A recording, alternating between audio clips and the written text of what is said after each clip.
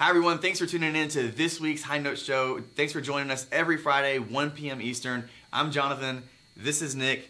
This week we're going to be talking about all things Bluetooth. So Nick, tell us some of the advantages and disadvantages of your opinion about Bluetooth. Well, as we all know, everybody uses Bluetooth. It's everywhere. It's in portable speakers, it's in your car, but on the other side, in the hi-fi world, it's known as a little less quality. It's sub-CD quality. So whenever you're streaming from your iPhone over to a nice powered speaker, you're not going to get the full potential of it. And so, that's where I think the main problems are. So the convenience, obviously it's very convenient. Disadvantages, maybe you're going to compromise with sound quality. How has the industry responded to the advantages and disadvantages you see with Bluetooth? All right, so there's different ways of looking at it. A lot of people have different codecs, and what a codec is the way that a device, something like this, breaks down the information in a song, so just the data, and it has to go through a data pipeline. And so logically you'd have to break it down in smaller pieces, and so that allows the transfer rate to speed up. Now, the other side of it is the headphones are reassembling the information in a more accurate manner. So those are some different ways that people have started doing it.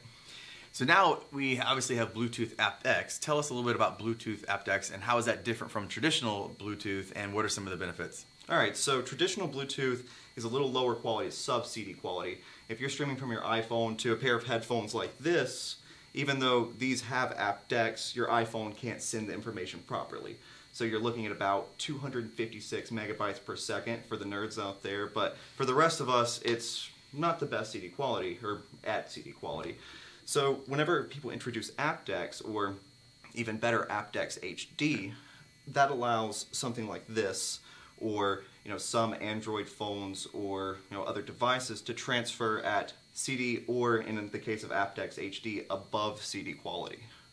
Which is great, obviously. So now you have the convenience of Bluetooth, but now you're not compromising when it comes to sound quality. Exactly. What are some things that you need to have in order to take advantage of Bluetooth aptX? So aptX, and going back to aptX HD, requires something in both the device and the receiver, as I said before. So if this case, this Sony Walkman has aptX HD in it, so it can send the signal out.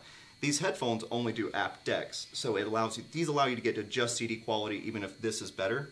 So something like the Audio Engine HD6s, they're capable of doing aptX HD. So if I sent this over Bluetooth, you could play 24-bit, 48 kilohertz high-res files. So that's about what Tidal streams and others like that. So it works really well. You get the convenience, and you also get great quality. Awesome. We recently had the opportunity to review the Cambridge Alva turntable, which has Bluetooth aptX built in, as you can see over here. Tell us a little bit about some of the things that we experienced as we tested the Cambridge Alva turntable and how the Bluetooth aptX was able to perform.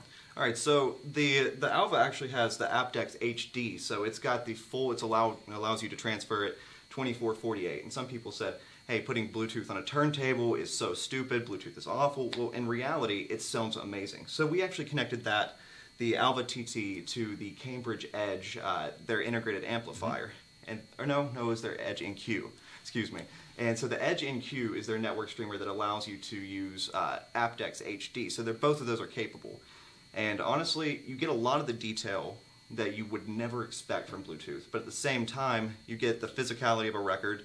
You get those little pops and cracks, and overall, it was very impressive. And also, the table allows you to hardwire if you choose to. So I think it'd be really great in an environment, a small apartment, or a place where you don't have much room.